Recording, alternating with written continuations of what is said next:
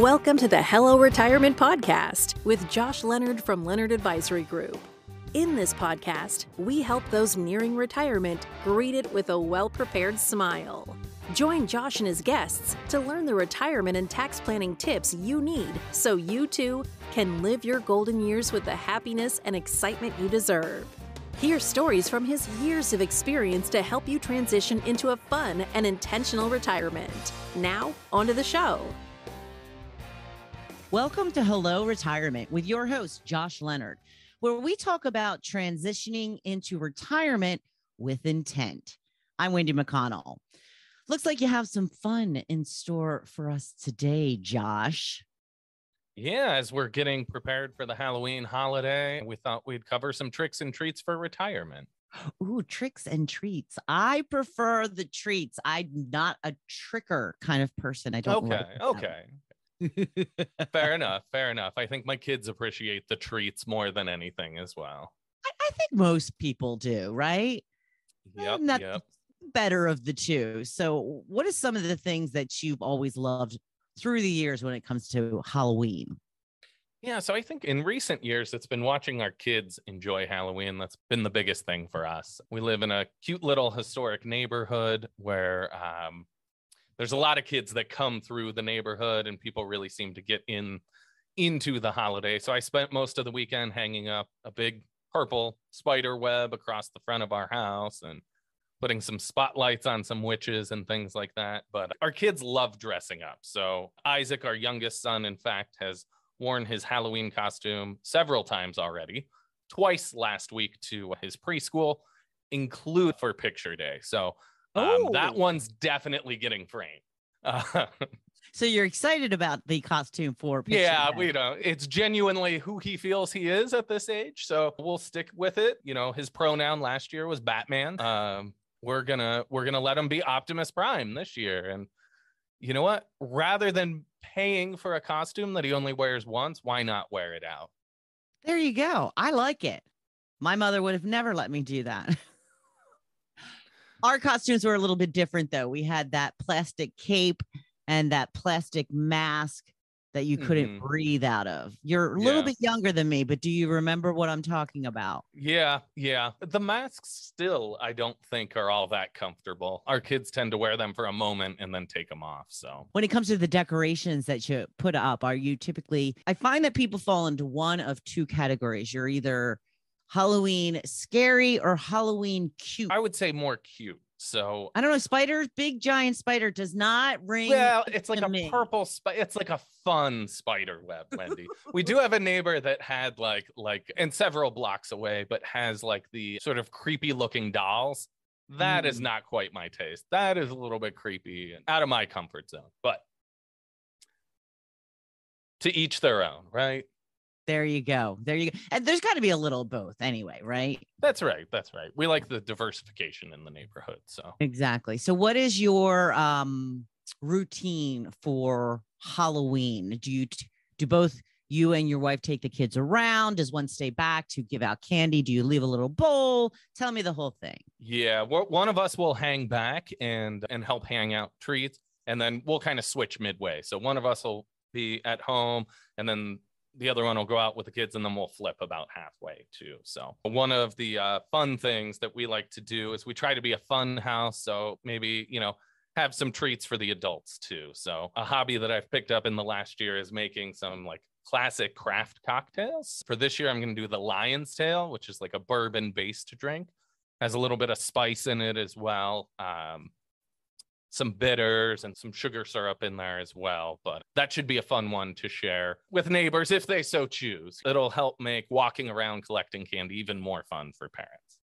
Okay, and where did you get this recipe from? Lion's Tail. So it's a classic. It's an old cocktail. There's a few people on YouTube that I follow to like learn some of these cocktails. But I like this one because it has a cool garnish. It's called Twist the Lion's Tail, which is to provoke an enemy, which historically meant angering the British because that was on their shield of arms. So the lion. So it was the idea of sort of upsetting the lion.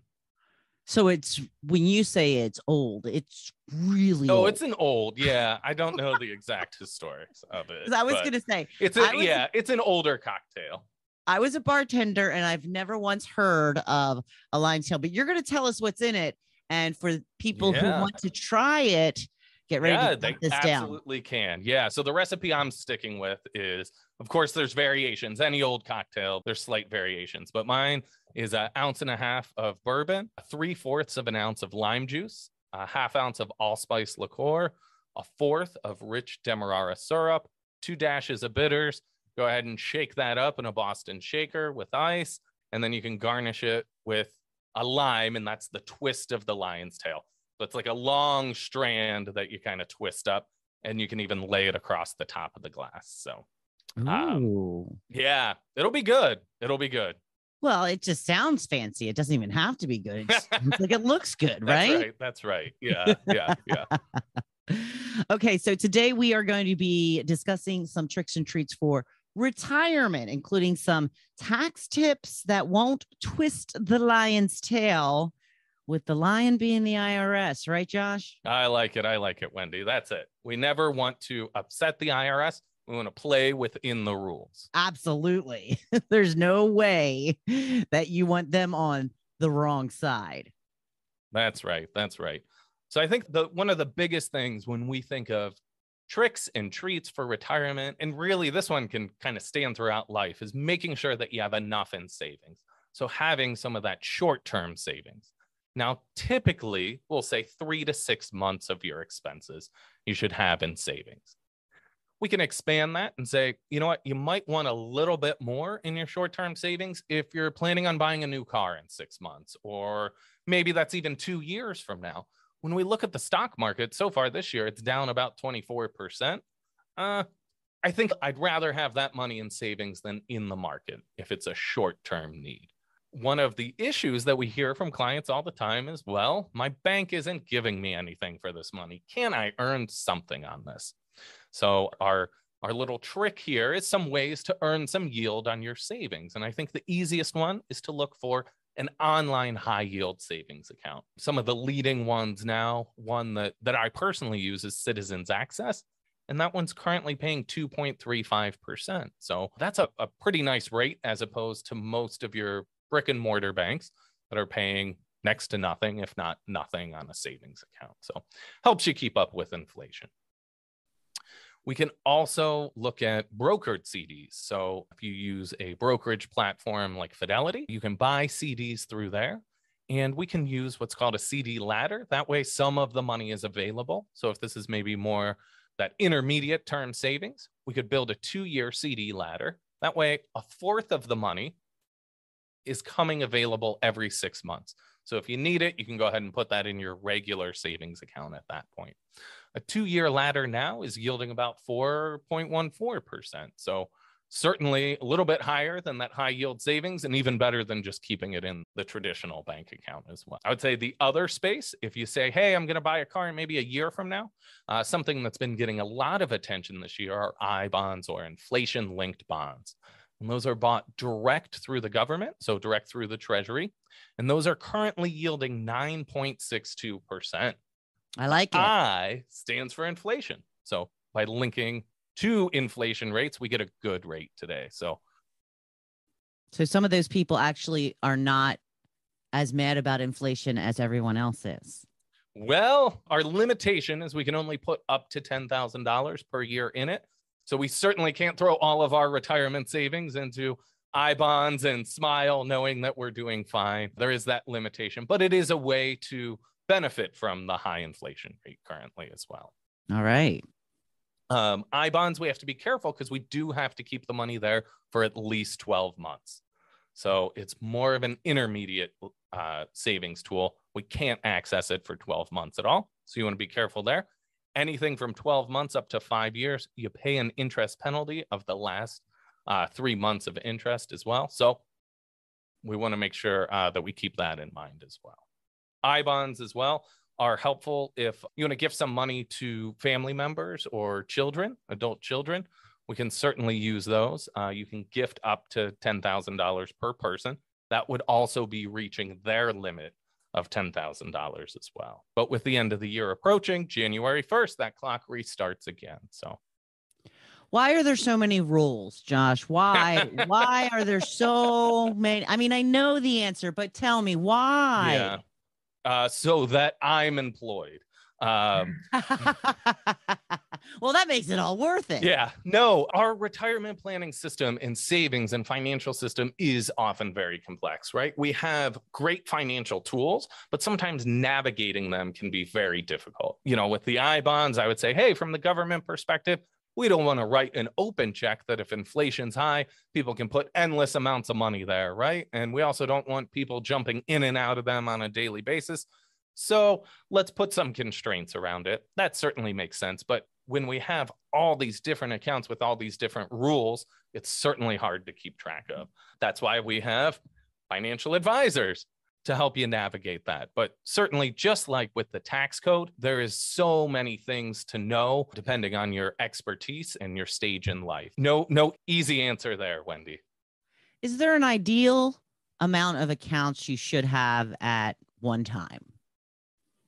An ideal number of accounts in terms of your retirement savings and everything, or just in terms of savings accounts? I think in terms of savings accounts, when you're gearing up and you're trying to take advantage of this and that and the other thing, like when does it become too much or too many? Yeah, I would say that that becomes a very personal decision. So one-on-one planning we're more flexible. We think that you should have a savings account, your regular checking account. Now, depending on the dynamic of your life, you might have several different savings accounts. We have clients that will put aside money for the school taxes or taxes like that they know are coming out. So they'll keep that as a separate account, knowing that the money will be there and will be available when they need it. And it keeps it separate from maybe money that they would spend on a vacation. Now, in meeting with one client last week, we discussed one of his travel goals for this next year was going to London. So we said, hey, let's just go ahead and start directing the amount of money that you're going to need for that trip into a separate savings account. It won't be at risk, but as you see that balance grow, it'll encourage you to actually book the flight and not be worried about the money. So we can use savings goals to help us, or savings accounts to help us achieve our goals there as well. So one of the other tips that I wanted to share today is being able to give more by giving tax efficiently. So there's a few different ways that we can do that. We'll cover 3 different ways today. The first would be using a qualified charitable distribution, or a QCD. So if you're subject to RMDs, which are required minimum distribution, when the IRS says, hey, you need to take a certain amount out of your IRA, 401k, 403b, because now you're old enough that we want to tax you on that money. For most folks that are just getting to that age, it's age 72. It used to be 70 and a half. With a qualified charitable distribution, you can take all of that required distribution or a portion of it and send it directly to a charity, which makes it a non-taxable event. So you won't have to pay tax on that money. If you instead take that distribution, deposit it into your bank account, and then write a check to charity, that would be an itemized deduction from your tax return. So unless you're above the standard deduction, you wouldn't be able to take that as a deduction. So this is a good way to get more to the charity and less directly to Uncle Sam. Now, when they updated the RMD rules and pushed the starting age out to age 72, they didn't change the QCD starting age. So if you're 70 and a half and you know that you have a pretty big IRA, 401k balance, and you're probably not going to need to spend all that money once you do reach age 72, you can start those qualified charitable distributions in the year or after you turn age 70 and a half. So Josh, what else can we do? Yeah, so qualified charitable distributions are one way. Maybe you're not 70 and a half yet, but you're still looking to get more to charity. Or maybe you have a very large tax year. So that could be receiving a buyout for a company. If you're forced into retirement and they decide, hey, we're going to pay you 6 months of income more, well, all of a sudden you're bumping up into a higher tax bracket. So one of the ways we can combat that is we can set up a donor advised fund. And a donor advised fund kind of works like a retirement account for charities. So you can donate whatever amount of money into that account during this year and take the full tax deduction for it. But you don't have to give the money to the individual charities that year. You can grant it to charities, whether that's your church or animal friends or whatever it might be that's important to you. You can grant that money out over any period of time. And one of the cool advantages of that as well is if you put a large sum of money into a donor advised fund, you can invest it so you can continue to grow that sum of money and distribute smaller portions of it over time. Okay, let's talk about stocks and what can you do when it comes to your stocks? Sure. Yeah, so there's two ways we can gift stocks to benefit us in a tax perspective. And in gifting with charity, you can gift that stock directly to a charity. If you were to sell a highly appreciated stock, so let's say you bought a stock for $10 and now it's worth $100. If you sold that, you'd pay capital gains tax on $90 or on your gain in that stock. If we gift it away to charity, well, we get to take the deduction for the fair value of that stock, and we don't have to pay a gain for it. If instead we were to say, I'm going to sell the stock, pay the taxes on the $90, and then give it to charity, we're able to give less to charity there. And again, we're giving more to Uncle Sam.